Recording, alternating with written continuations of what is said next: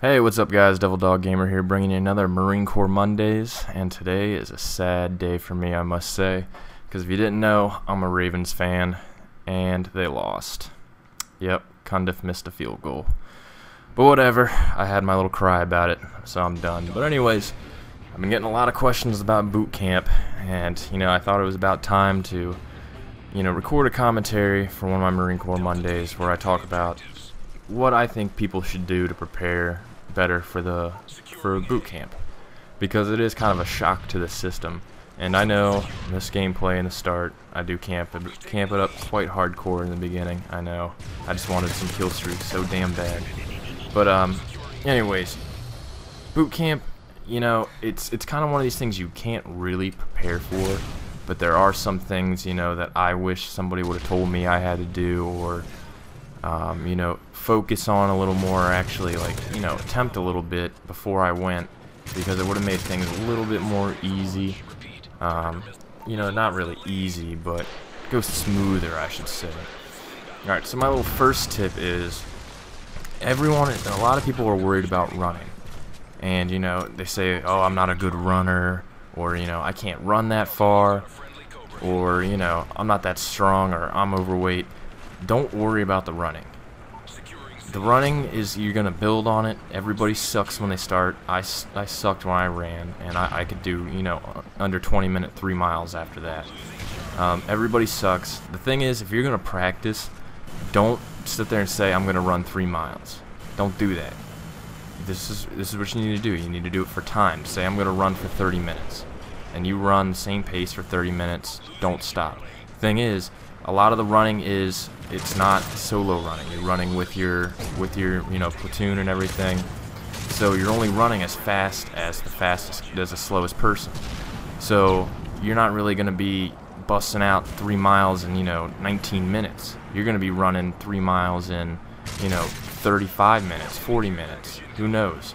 So the thing is, if you practice running for a longer period of time, it's going to be easier for you, because the people who can run these 3 miles, whatnot, ridiculously fast times, they've never really ran that for that long, so they have a hard time keeping up, or towards the end they have a long hard time. So my advice is just sit there and say, I'm going to run for 30 minutes, and just run for that amount of time. Don't worry about distance. Don't worry about that. PT test is easy. You'll have no problems with it once you get to that point. The other thing, next tip, standing still. I had a hard time learning how to stand still. I'm kind of one of those fidgety people, and there's a lot of people who are like that. And the other problem is, a lot of people don't know that you're not supposed to lock your knees when you're standing up straight. And when you're standing at attention, it's real easy to lock your knees up. The problem with that is it cuts your blood flow. So if you're not careful, you're gonna pass out.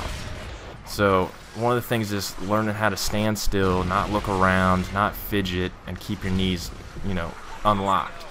And it is kind of a hard thing to do, and it's kind of silly saying, for me telling people to practice. You may seem like, oh, that's kind of a waste of time. Do it, because it's going to save you some problems in the future. Because if you get pretty, locked on about standing still, not locking your knees, you're not going to get screwed with. The person who sits there and fidgets around, or turns their head, or looks around, those are going to be the guys that are going to get grabbed off the line, and you're going to be getting fucked with, taken out to the pit, and screwed. So trust me, just learn how to stand still, and you'll be a-okay. The next thing, you guys are going to laugh at this one, but everyone had a problem with this. Learning how to hold your piss for an extended period of time, and actually learning how to take a piss quickly with a bunch of people standing around you. Now, you're maybe like, why the fuck is that so important? Well, you don't get bathroom breaks every 10 seconds. You're going to be going hours before bathroom breaks. In the morning, you may not get one when you first wake up, and everybody's got to piss in the morning. So, learning how to hold it and just to kind of ignore it is a key thing, because you're going to end up pissing your pants. And everybody pisses their pants at one point in time in there. There's no shame to it. I did it a few times. There's plenty of guys I saw sit there and piss their pants in PT. Everybody does it. Don't be worried about it. Whatever. Just don't be the guy who shits his pants. Don't be that guy. But the other thing I say about quickly and around a bunch of people is they have their bathrooms are set up like troughs, like you're feeding cattle or something. Well, everybody's running in there. There's not many of them. And you got probably, what, 60, 80 people all going at the same time. And you got drill instructors yelling and screaming at you, counting down 30 seconds, and you're squeezing in between people trying to take a piss. Now for me, I had a bit of a problem with that, because I'll admit it, I'm a little bit bladder shy. I was, at least. So I had a big problem with, I'm sitting there trying to squeeze in around guys, some guys yelling at me, and I'm trying to take a piss. Oh man, there were plenty of times where, I couldn't go, and, there are a lot of people like me who couldn't go and do stuff like that. So that's one of those deals. I don't really know how to tell you how to get over that. It's just one of those things that you might want to work on, because it's definitely going to save you some embarrassment, some stress, because you're not going to be sitting there. Oh yeah, here, this part, I go and wreck some people in this part.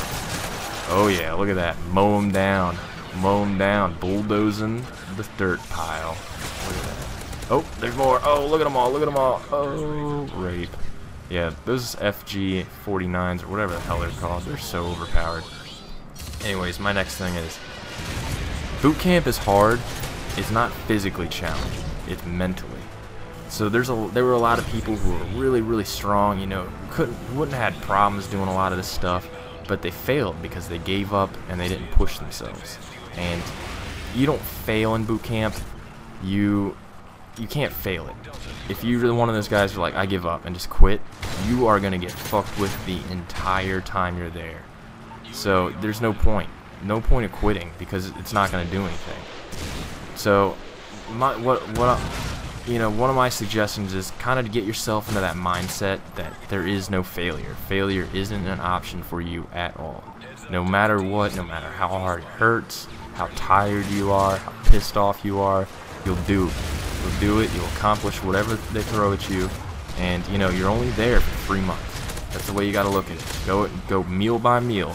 You wake up in the morning, eat your breakfast, go, okay, all I gotta do is make it to lunch. I gotta make it to lunch. Don't even think about, the rest of the time you're there, how many weeks you have left. Don't even count it by that. Do it meal to meal. So I gotta, make it to lunch. You make it to lunch? Alright, let me make it to dinner. Let me make it to dinner.